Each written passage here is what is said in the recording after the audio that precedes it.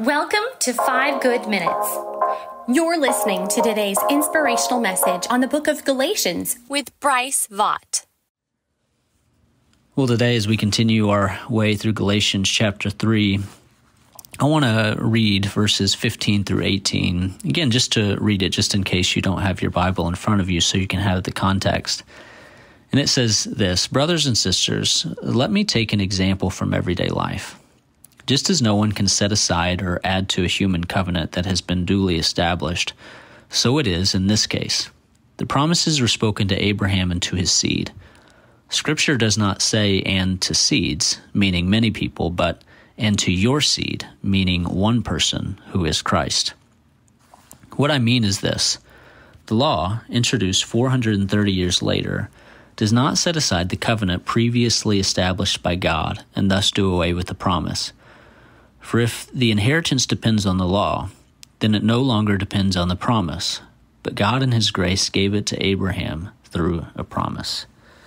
Now, as I read that, you probably picked up on a key word that was repeated a few times, and that word is promise.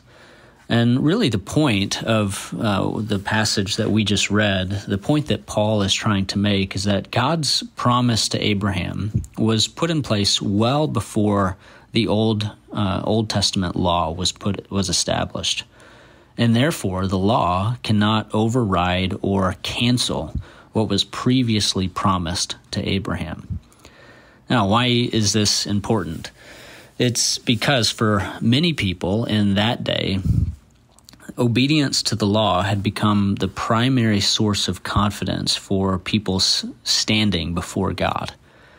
Now remember the context of the book of Galatians. Paul had established this church in Galatia, and after he left, these people who were often referred to as Judaizers had come into this community and had really deceived them into adopting certain adherences to the Old Testament law as a way to continue pleasing God, as if their position before God was reliant upon their obedience.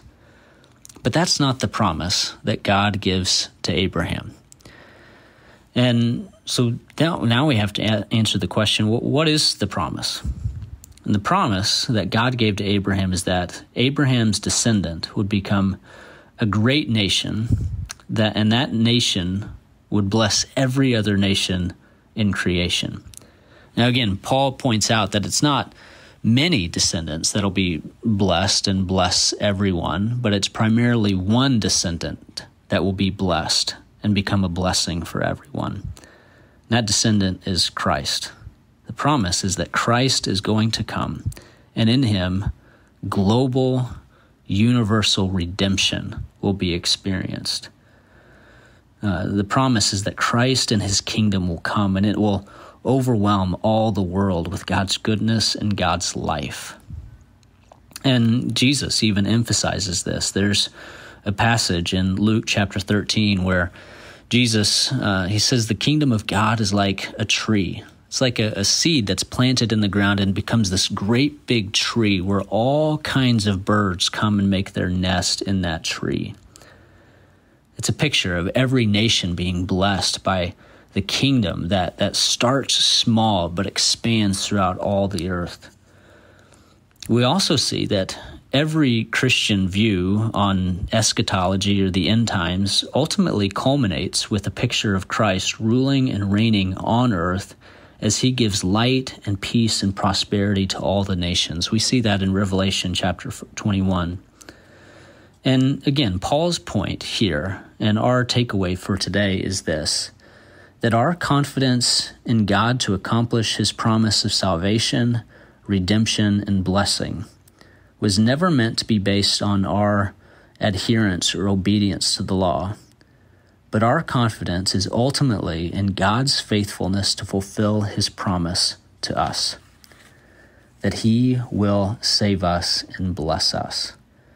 We can be confident in God keeping his promise because he's been faithful to keep his promise to Noah and that he would never flood the earth again. He's been faithful to keep his promise to Abraham and making Abraham's descendants a great people. He's even kept his promise to Israel when he informed them that he would take them into exile when they disobeyed, he was faithful to fulfill that promise. And ultimately, he has been faithful to every promise he has made in the person of Christ. He has fulfilled his promises, and he is fulfilling his promises to bring blessing to the whole world. And that's what we rest our confidence on. Not our obedience, not how well we live up to God's standard, but our confidence is that God is faithful, and he will ultimately bring to completion what he has promised to do. We'll see you tomorrow. Thanks for joining us here today. There's a lot of great content to explore on Orchard Hill Plus and on the Orchard Hill main feed from the weekend. Have a great day.